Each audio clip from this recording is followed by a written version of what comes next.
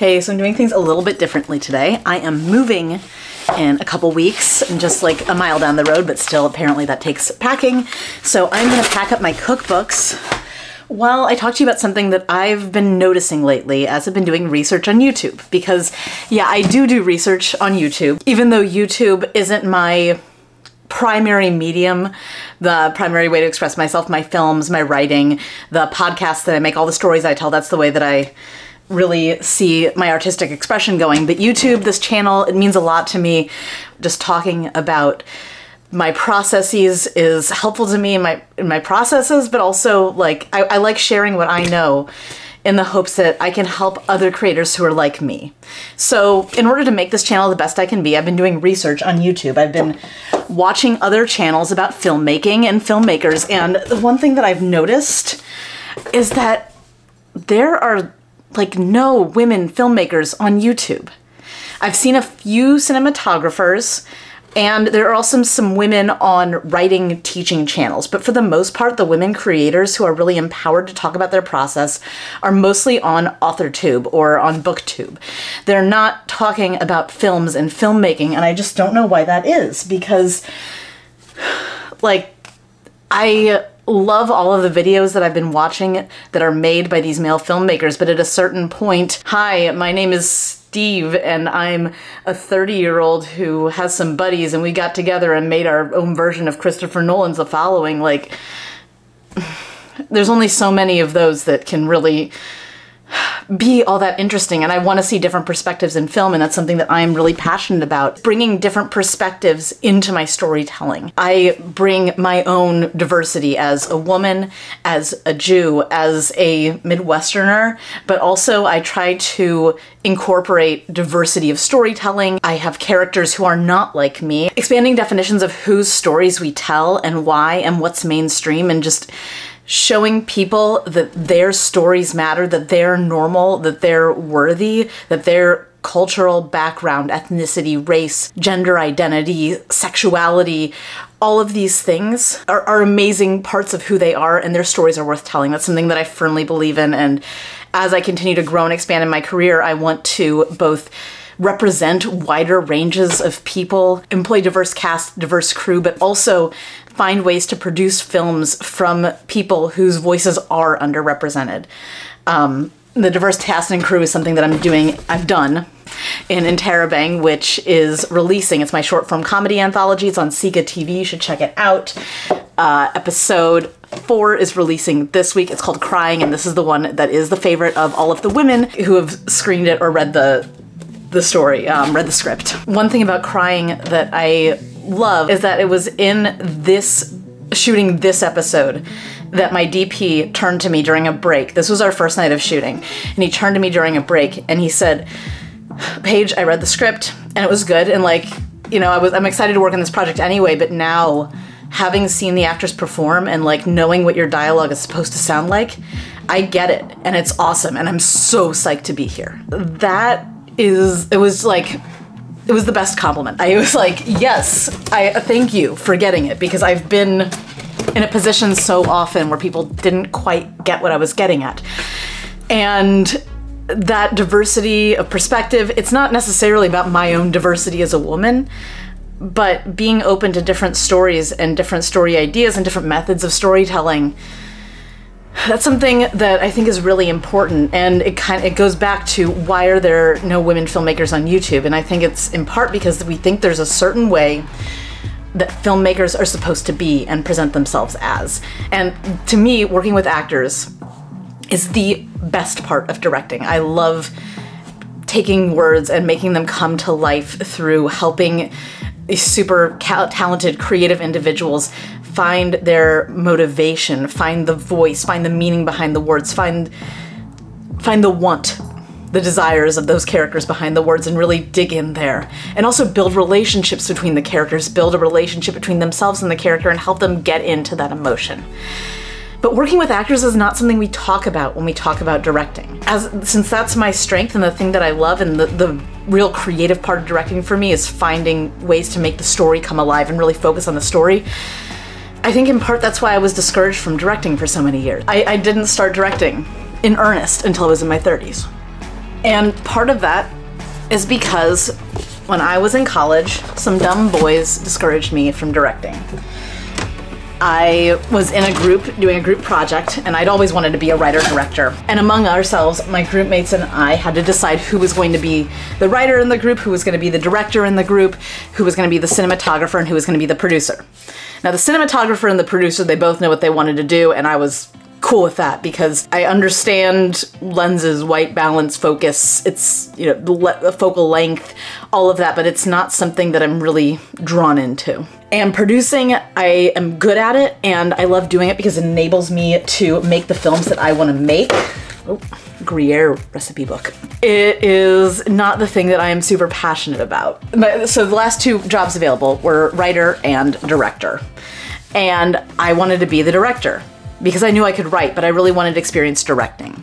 And the other guy in my group, he wanted to direct. He was a director.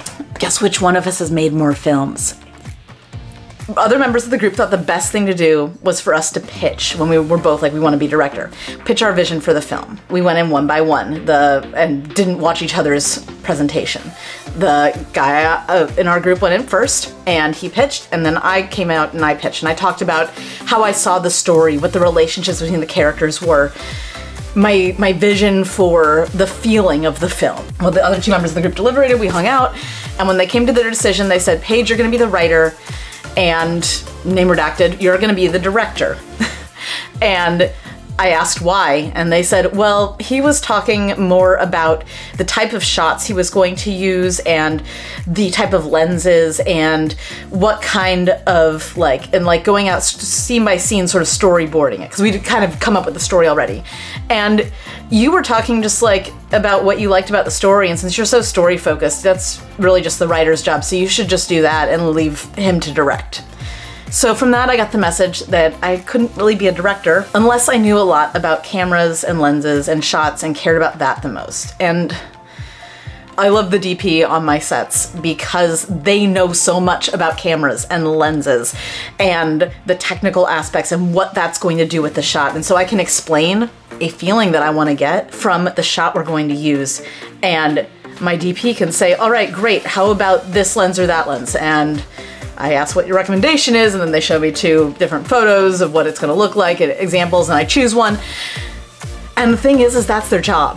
That's the job of the DP, to know about the lens and the camera, and I care about it, but what I care about more is the overall vision of the story. The magic of directing is being able to put all of those elements together, of production together, oversee departments where everyone is just brilliant at their jobs, and then create this like magical land where something that was in somebody's brain and on a page turns into real life. And in order to make it feel real, and you can't do that, you need all of these elements, but you can't do it without actors, without performances that are believable and real and from the heart. And a director should understand story and be obsessed with story. And I'm so mad at those boys in my group who told me that I couldn't be a director and be obsessed with story, because I thought that was true. I thought that, well, I guess I'm really good at story, so I'll just be a writer and I'll leave all the directing to people who have technical know-how, which in our society tends to be assumed that men have technical know-how, and men are given more opportunities to learn and assumed to be able to learn more, which isn't fair and it sucks. And I'm glad that eventually I ended up learning that I don't need to have all of the technical know-how right now. I have a friend who's a director who's made features that played in South by Southwest, have been released by major companies on streaming services that you know, and I'm sure you've actually probably seen these. And he said that his first movie, he didn't know anything about the camera and the lenses, and he's slowly learned as he's moved forward. He doesn't know all about lenses. So where are the female filmmakers on YouTube? If you're watching this, I want to see you. I want to see your channel. I want to know what you're about. I want to know where the filmmakers of color are on YouTube, because like I've seen D for Darius's channel and it's fantastic, but who else? Who else is out there? LGBTQ filmmakers, where are you at? I want to follow you. I want to watch what you're doing. I want to support you. I want to build a collective of underrepresented, awesome filmmakers with stories to tell that share unique perspectives about the world. And it doesn't mean that cis straight white guys don't have unique perspectives about the world. It just, we've seen a lot of cis straight white guy perspectives about the world, and so I want to see something different and interesting, and I want to see people who are like me, who are coming up in their career, bragging about what they're doing and sharing what they're doing, because community is so important as a filmmaker. So number one, I have a lot of cookbooks. There's even more on this side, and I haven't even finished packing them, so I have to do that. Number two, a director is a storyteller. A director is not necessarily a technician. And the best directors are the ones who care about the story, who care about the cast, who care about the people on their crew, and who trust and get input and insight from their department heads and let them tell their side of the story the best they can possibly. Filmmaking is collaborative. The director is the lead of the production crew, but also, like, your job as a director isn't to know everything, and it's not to know every lens. That's the DP's job. So if you want to know every lens, be a DP. And number three, tell your stories. Be proud of what you're doing. There is absolutely no reason, if you're watching this and you are a filmmaker from an underrepresented group whose voice don't feel like your voice has been represented, tell your story, talk about what you're about, because I guarantee you the other filmmakers on YouTube, the cis straight white male filmmakers, are not necessarily better than you or no better than you. They're just better at being louder and more confident, and you deserve that confidence too. So in the comments, let me know if there's anyone I should be following. If you're a filmmaker and you just don't want to be on YouTube, but you want me to check out your work, drop it in and I would love to check it out and, like, promote you, because a rising tide raises all ships. Like, we can only get farther if we go together. We get farther if we row together to go on the ships. All right, y'all, I'm gonna figure out what to do with all of my cookbooks. I need to make another box because this one is, oh, this one's full. Thanks so much for watching, and I'll see y'all next week here on Cake Fight Presents The Making Of. Bye.